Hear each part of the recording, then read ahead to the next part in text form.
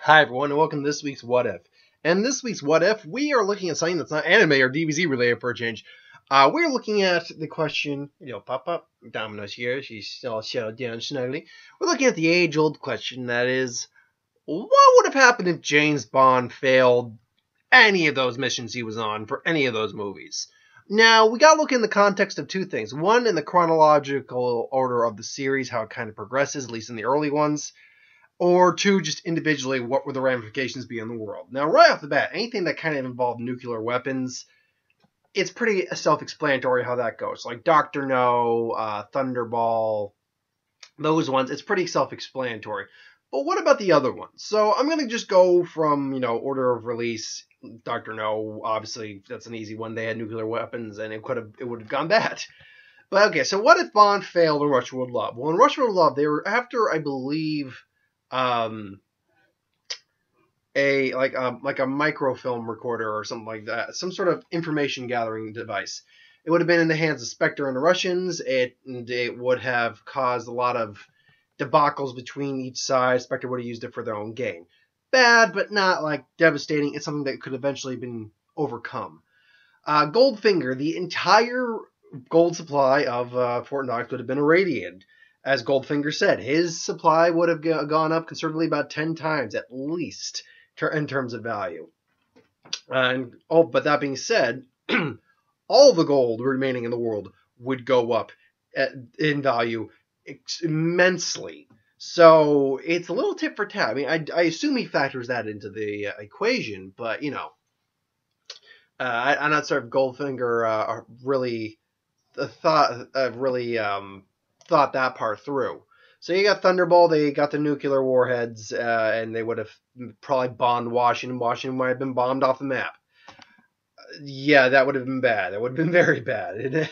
And yet, no matter what, they keep putting Bond on the case. Like, no, he's a good agent. It's just he's had a run of luck. Then going into the other Connery ones, we have Live and Let Die. Not Live and Let Die. We have You Only Live Twice. Again, I believe it was. That one I'm trying to remember exactly what the whole issue in that was. I believe that one had to do a little bit with space, I think. I know it's not Moonraker level, but it had to do with capturing of satellites or something. I think. It might also have been, warheads or something along those lines. I feel like it was a combination of both. But yeah, if he failed that, then more horrible things in that regard would have happened. In Live and Let, and Diamonds Are Forever, the diamonds would have been used. What was the main goal in that one again? Can someone remind me what the main goal in Diamonds Are Forever was? It wasn't like in Die Another Day where they made a giant laser. I know they were in space, but yeah, that one escapes me. And then Never Say Never Again was just a rehash of Thunderball. Then you go into the Roger Moore ones. Now, in the Roger Moore one, I can actually remember quite a bit of the plot through most of them, in the Bad Guy's Purpose. In Live and Let Die, Mr. Big was names of a tombstones, baby. Was basically going to just spread heroin all over the United States and just erupt the economy. Completely and utterly just erupt it with gang violence, drugs on the street, all that. That happens. America plummets into a horrible state of turmoil. But that being said, I imagine he profited in some way from it, so that happens.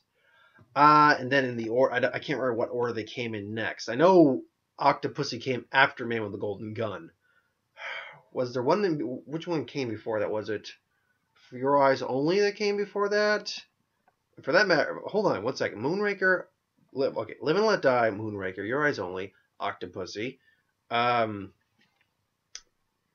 with the Golden Gun, View to a Kill. Which one am I forgetting? Because he's tied with Connery for 7. Which one am I forgetting? Live and Let Die, Moonraker, Your Eyes Only, Man with a Golden Gun, Octopussy, View to a Kill.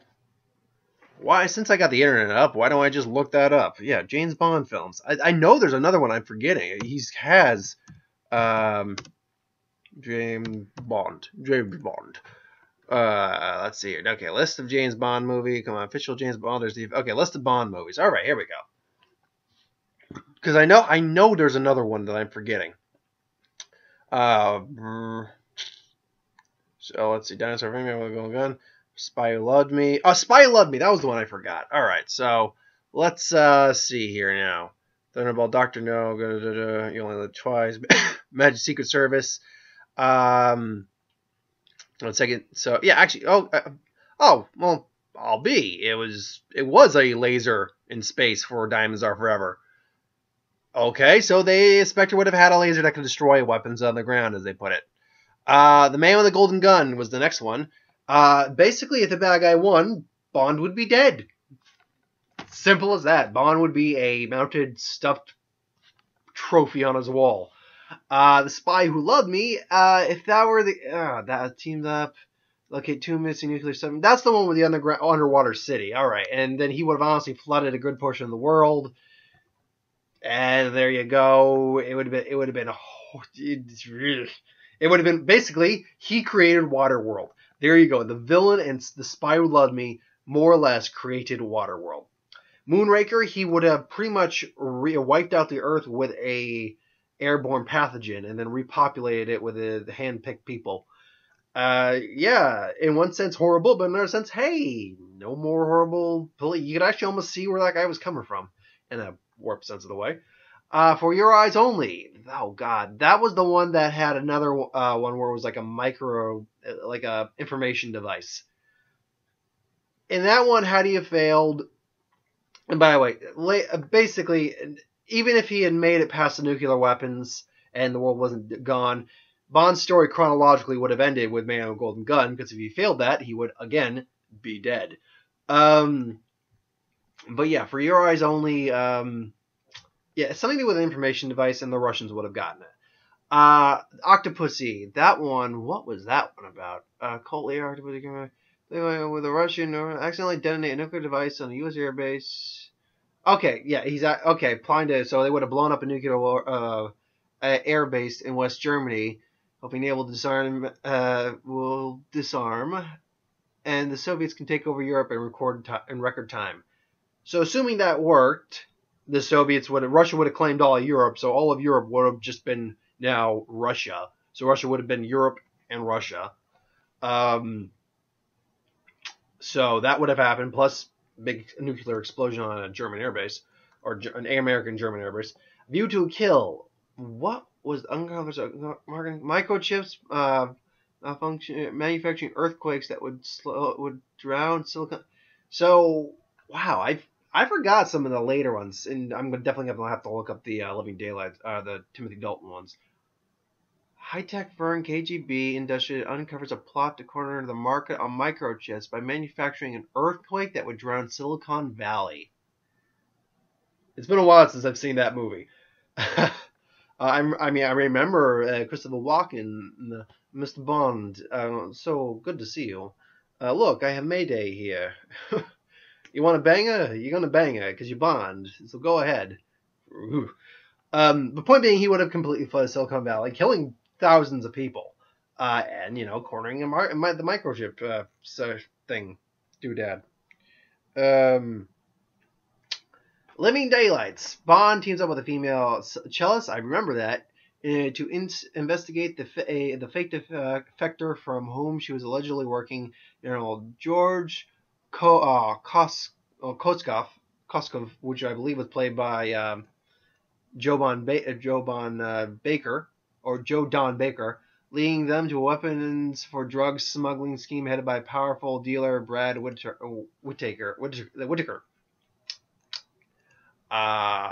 One second. Was it George? Was it Joe Bond? Yep, Joe Don Baker. That was the villain in that one. And then we had Agent Johnson, for who's the bad guy, and basically your friend Sanchez. Basically, he was a drug lord. He would have just kept doing the things he does. Plus, Felix would actually be dead instead of maimed, and so forth. Then we get into the Brosnan Bonds, which that one I can actually remember most of them. In GoldenEye, Sean Bean or 006 was basically using a giant EMP pulse to bring down, everything satellites, everything electrical in the area. And his plan was to download like London's, finances, be rich from it, and then put them into the Stone Age. If he had done that, London's economy would have just been gone, which would have tanked probably the worldwide economy. Not to mention, so many people will either be dead or without power in the Stone Age, more or less. Tomorrow never dies. Elliot Carver would have gained the exclusive rights to broadcast the rest of China for the next 120 years. That was his plan. That was all he cared about. Plus, he would have started a war between Chinese and America. I'm pretty sure he would have started a war there. He was trying to start a war. Then World's Not Enough. They would have blown up a nuclear submarine. She would have had her oil. Again, according to the oil market, things along those lines.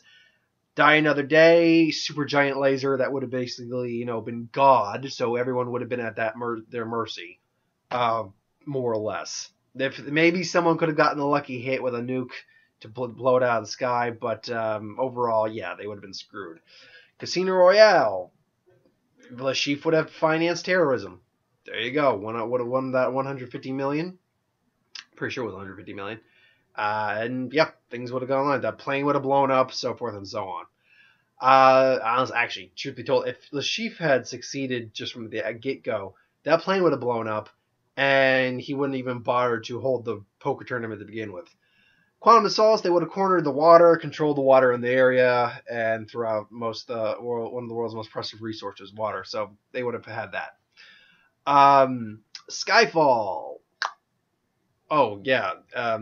Mr. Silver would have killed M, even though M died anyway.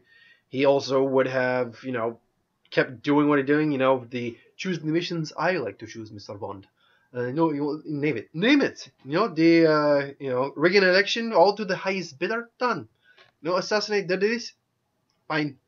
And Inspector Blofeld would have had the unlimited information power, basically. So, yeah, if Bond failed any of these, the world would be pretty screwed. Honestly, the only times the world itself would not have been super screwed. Quantum Solace, the world itself would not have been super screwed. A good portion of the area would have been screwed. I don't think Tomorrow Never Dies. World itself might not have been super screwed, but a war is not something anyone wants to deal with. License to Kill, no, the world itself would just have kept going like it does with cartels anyway. Living Daylights, again, I can't say it would have affected the world a huge deal. Silicon Valley would have been a loss. That actually would have affected things in the long term. Yeah, Octopussy, Soviet Taking Europe definitely would have affected the world long term. Eye for Your Eyes Only, that one I don't think actually would have had long term implications. Moonraker, yeah, world being wiped out, kind of some long-term implications. Spy Who Loved Me, yeah, flooding, global flooding would have had some long-term implications. Man with a Golden Gun, no, there would have been no worldwide implications, but Bond would be dead. Live and Let Die, yeah, the whole United States, well, I don't know if it was the whole United States, a good portion of the United States getting just covered in heroin, like, here, free heroin, would have had some problems. Dance Forever, yeah, there might have been some problems with a laser that could blow things out of the sky. Majesty's Secret Service, I can't plan for biochemical terror. Probably would have been bad. You Only Live Twice. Okay, I was right with You Only Live Twice. Hijacked spacecrafts. And they were planning to start World War III, basically. Yeah, that would have been bad. Thunderball would have been bad. Goldfinger, economy-wise, it actually would not have been as bad as you think. For the gold, it would have been horrible. And I know gold. I know one form of currency does affect the overall currency, but I just don't know how bad. If I were to guess, it would have been insanely bad, like terribly, super, like economic-wise, it would have been like worldwide economy bad. For Russia with Love, yeah, that would have been bad for the time, but nothing serious. And then Dr. No, Disrupt American Rockets, yeah, that would have been pretty bad. But anyway, yeah. So if Bond failed any of his missions, it would have been terrible, basically. Luckily, Bond usually comes out on top. So, yeah, thank God for that. Anyway, thanks for watching. Hope you enjoyed. Like, comment, share, subscribe. As always, if you want us to review something, put in the comments below. Let us know. We'll do a review of it at some point. If you have ideas for who would wins, what if videos, Star Wars, superhero, magic videos, anything in between, anything I do on the channel, please put in the comments below. Let me know. I'll do a review of it at some point. I'll be back in a little bit with my best and worst of February 2017. I was tempted to do a review for the third Kong trailer that came out today, but it's really just some extra footage, like combat and stuff like that, some couple extra scenes. Nothing like super worth talking about that I haven't already done a review for. That being said, Guardians of the Galaxy Volume 2 Trailer 3 comes out tomorrow. Hopefully I'm going to see Kurt Russell in that, and it's going to be cool. I will when I get a chance to do a review for that. It'll either be before I leave for work, which I work from. I have a short day, but I got to go in early, so or it'll be after I get off of work. But until then, thanks for watching, and see you next time.